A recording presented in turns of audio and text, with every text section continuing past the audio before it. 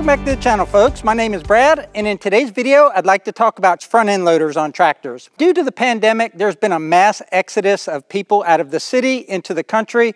That's kept tractor dealers very busy. It's really hard to find a subcompact, or in this case, a compact tractor for sale. But when you get a tractor, you don't necessarily know everything about it, and you have to learn that. So I'm gonna go over front-end loaders and the use of front-end loaders, and hopefully that'll help out those people out there that are new to tractors. So the front-end loader is this portion of the tractor, and in this case, it's removable. All Kubota tractors that I know of have removable front-end loaders, whether they have a clip mechanism or they have a pin like I have. But we can remove the loader on this L3901 in about a minute, and we can probably put it back on in about a minute, assuming that we take it off on level ground. But the loader consists of where it attaches to the frame of the tractor, which is there in this case.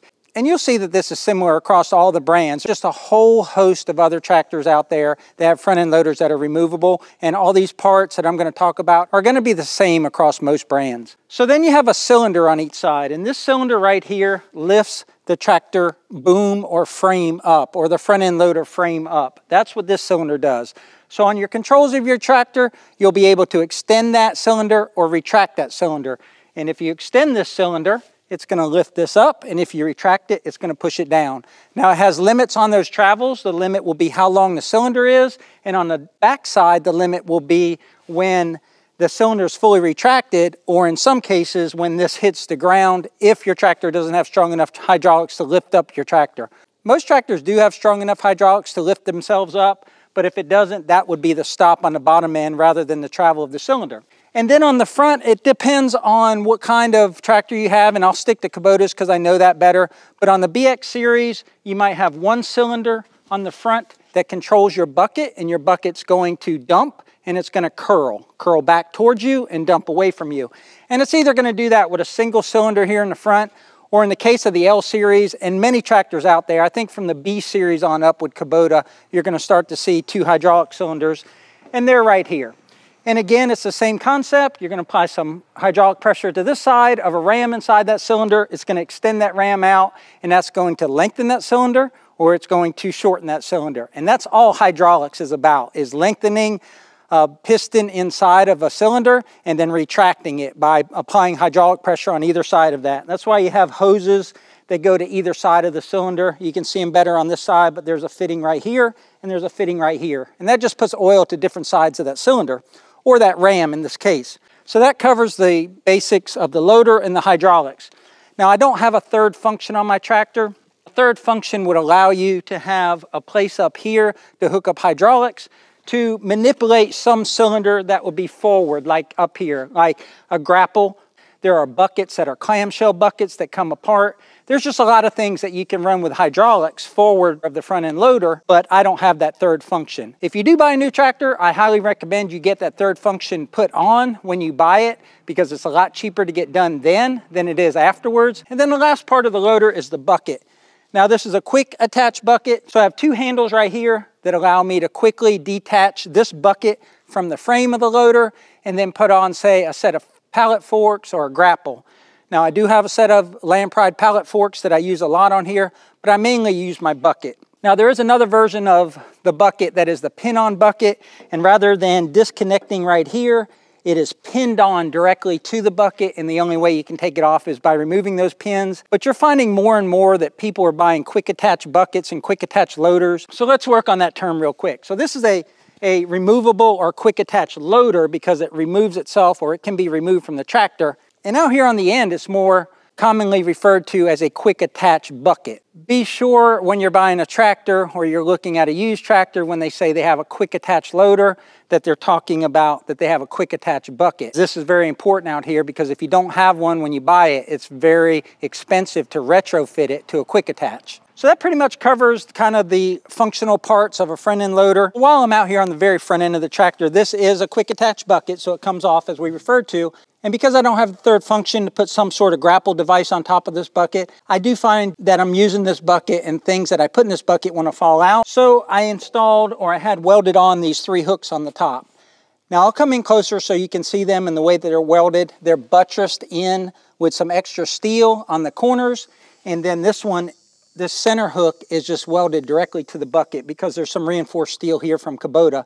If you get a tractor with a front end loader, then one of the first things I recommend you do is have hooks put on your bucket. Now they have bolt-on hooks. I don't recommend bolt-on hooks because they're not as strong as welded hooks, but a bolt-on hook is better than no hook at all. Put 3 hooks across the front here, and some people even put a clevis inside of their bucket, and I can see where that would come in handy too. That would help you strap things in as well, or maybe strap on some clamp-on forks. I use these all the time. I can use them to secure a load with a chain inside of the bucket, or I can use them to pull up fence posts or carry around logs. I find that I use these hooks all the time, and it keeps me from having to switch over to my pallet forks a lot. Now, pallet forks are very useful, especially if you're using pallets, but a lot of times your bucket is what's going to be on your tractor the most, and with having these hooks on here, I can use the bucket more often than swapping back and forth with the fork. We'll go over the loader controls real quick. So the loader control is basically a T pattern. Imagine a small t, lowercase t.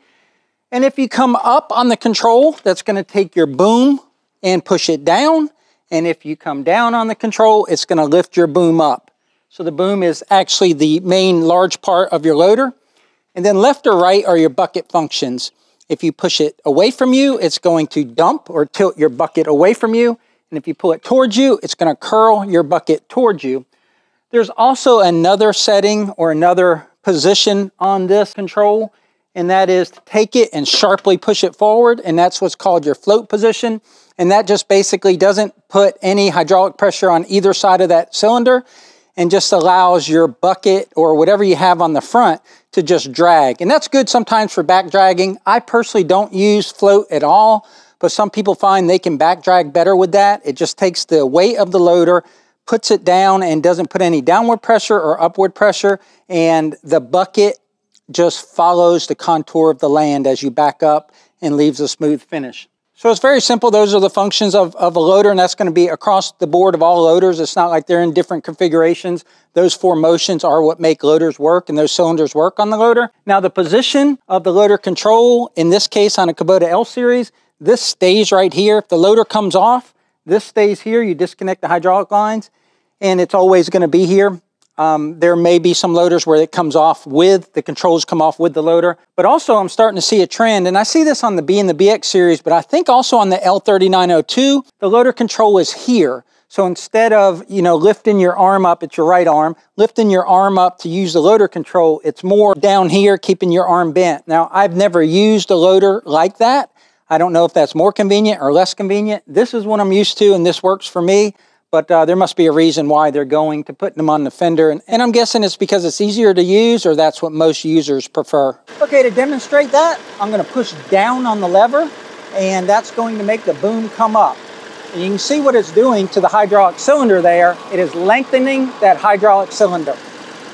And it'll go all the way up till it stops. You can't damage it by hitting the stop.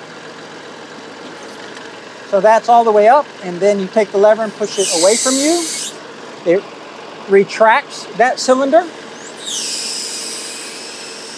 And it goes all the way down. And now if I want to do the float function, I just do that. And now what that's done is that it's relieved any hydraulic pressure off the front. And when I go backwards, it'll just drag the weight of the loader to make the ground even as the bucket is dragged across it. And then the next function, again, the T function, is push it to the right or away from you.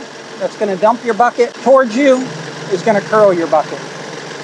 When I shut off the tractor, I left these hydraulic cylinders in their fully extended position to show you something. There's a lot of debate out there of whether you should operate your loader like this. And you can see that this inner piston's at its full extension, it's at its full stop. And what that means is that I don't know how much of this piston is left in here, but maybe there's that much left in here. Back here, you just have hydraulic fluid, and all of your leverage is going to be in this area right here. That's the only thing keeping that from flopping. So you'll hear a lot of debate out there of don't ever operate your loader in this position. And I would definitely support that. But I will say there are times when you want to push. And you just have to be careful and you have to use your own judgment. But I've pushed a lot of things with the loader in this position by using the front end of this bucket. Like let's say I have a pile of dirt and I want to just kind of feather it and grade it out going forward. If I know there's no stumps or no big, huge rocks or anything that's going to put undue pressure, then I will do that. I will leave the cylinders in this position and I will front grade or forward grade. If I'm ever going to push anything real heavy, or I'm going to dig out something like a stump, I'm going to retract this at least halfway, if not put it all the way in, and that way I have a much stronger cylinder. Cylinders are going to be very expensive to reseal. If you bend this, you're probably going to have to at least replace the piston, if not the whole cylinder. I've never bought one. I can't imagine it's cheap. I'm going to throw a number out there. It's probably $1,000. Pretty much anything with a tractor when you go to fix it is $1,000. If you decide to grade like this or use the loader in this position, be very careful and don't put undue stress in it. I think it can handle a lot more than most people think it can handle, but at the same time, is it worth it? There's other ways maybe to get the job done than to jeopardize your loader. So while I got the tractor in this position, you'll see the back of my bucket doesn't have any paint on it, and that's because I do a lot of what's called back blading. Now, we talked about how the cylinder's in its extreme extended position. That gives you almost a 90-degree edge right here to pull material back, not just push it forward like we talked to before. And this is a very aggressive way to reclaim dirt or to knock down a pile. And again, you can do it, but don't be over aggressive or else you may harm your tractor. A better way to do that is to take this bucket and curl it in till your cylinder is fully retracted, and then use this back edge of your bucket to pull that dirt back. And I'll demonstrate this on a pile of dirt here in a minute, but using this edge of the bucket and the cylinder fully retracted is a better way to pull that dirt back and will most likely protect your tractor better than the way it's set up right here. But imagine if I retracted this cylinder a little bit, it would change the angle. So I've changed the angle of the bucket, and now it's more of a 45 instead of that straight up and down 90 degree. My cylinder is about halfway retracted, so I'm protecting my cylinder a little bit here. And this is the way I probably do most of my back blading, is once I've knocked it down either with that 90-degree edge with the cylinder fully extended, or if I use the back of my bucket by curling the bucket all the way, once I get whatever I'm trying to grade knocked down kind of halfway smooth, then I'll use this angle to back blade and get it smoother. And with this angle and this configuration, you can actually lift the front tires of the tractor off the ground and put more weight and downward pressure so you get a nice, smooth, clean back blading grade. Now, a lot of people will say you're abusing your tractor if you lift the front tires off the ground. That's not true at all. These tractors are very, very tough. They're built to do that. They wouldn't give you that much power in the hydraulics if they thought that lifting the front tires off the ground was a bad thing. Now, everything can be done to an extreme. There's a lot of ways you probably can get into a lot of trouble by lifting your front tires off the ground when you're grading, but you've just got to do a risk assessment. And if you think that in order to get the job done, the best way to do it is lift your tires off the ground a little bit to get a little bit more weight on this cutting edge, then do it, but don't do it to the extreme or do it 14 hours a day to where you're putting your tractor at risk of damaging it. Now, another thing you can do with your tractor with the hydraulics, and with this L-Series tractor, it's got plenty of power to just use the tilt and curl function of the bucket to lift the front tires off the ground. But this is a real quick way to address a flat tire out in the field if you don't have a jack with you, and it's perfectly safe and perfectly okay to do this. Okay, so now let's put some of these ideas or principles into practice, doing what loaders are generally designed for, which is moving dirt. I just set this loader on the ground and used my eye to establish kind of this parallel to the ground configuration of the bucket to go into the pile. Basically, you want the bottom of the bucket to match the ground grade. And a very easy way to do it, if you don't have one of those bucket indicators on your tractor, which is a rod that kind of falls into a little detent to tell you when your bucket is perfectly level, is the top side of at least Kubota buckets has this very wide 3 or 4 inch piece of steel. And you can see that from the seat of the tractor. So if you look at that piece of steel and it looks fairly level, you know that the bottom of your bucket is fairly level with the grade. As you go into the pile, you'll feel if maybe you're too low and you're digging, because you'll start feeling resistance away from the pile before you get into the pile. And if you've got your bucket angle less aggressive, kind of like my hand is here, rather than going in the pile like this, if you're like that, you'll actually feel the bucket ride up on the dirt. And you'll know that you need to back up a little bit and reset your bucket. So once you've established that your bucket is at the right grade and you go into a pile of dirt or a pile of fill or a pile of gravel, like in this case, this is very tightly packed clay. So I'm not going to be able to just go in and push all that dirt all the way to the back of the bucket and fill it. I'm going to have to go in and just kind of grab a couple inches and then curl the bucket towards me as I work into the pile. But generally you can push in and you'll feel the tractor stop going forward. You'll lift up on your bucket and curl it towards you a little bit, and that'll allow the bucket to take a bite at a different angle of the pile. And as it takes that different bite at a different angle, it'll start filling up the bucket more and more with dirt.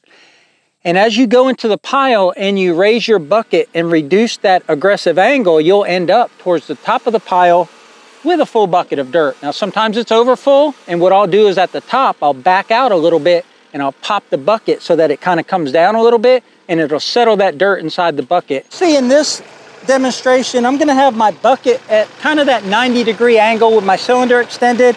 And what I'm gonna demonstrate is, let's say you've got some, let's say this is gravel and there's some loose gravel here you wanna push into the pile. I'm gonna use the front end of that bucket to push a little bit of dirt here, and as I go into the pile, curl the bucket. And that way I'll clean up around the edges and also get a full bucket.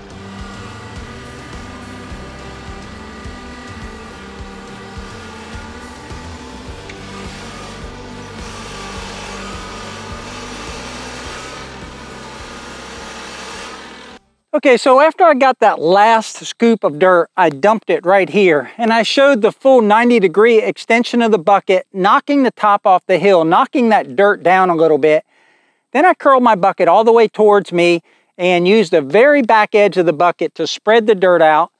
Then I went in a 45-degree angle on the bucket and lifted the tires of the tractor off the ground and kind of pushed the dirt down and spread it in. And then my final grade was taking the bucket and basically laying it flat with just a little bit of downward pressure, a little bit of weight of the tractor. I didn't have the tires off the ground to kind of make it smooth. And that's the way I grade. I grade like that with my front end loader, and I get really, really good results. We've got 800 feet of driveway, of gravel driveway coming into Piney Grove. And also we do a lot of grading around our buildings. We've graded around our mega shed, our pole barn, our new house build, and we're gonna be having another house build come up here shortly. And a lot of that work is going to get done with this tractor and this front end loader doing those methods right there. Thanks for watching today's video. If you liked it, please click that like button below. Also comment down below. We'd love to hear from you. But otherwise, that's all I've got. We'll catch you on the next one. Take care out there, y'all.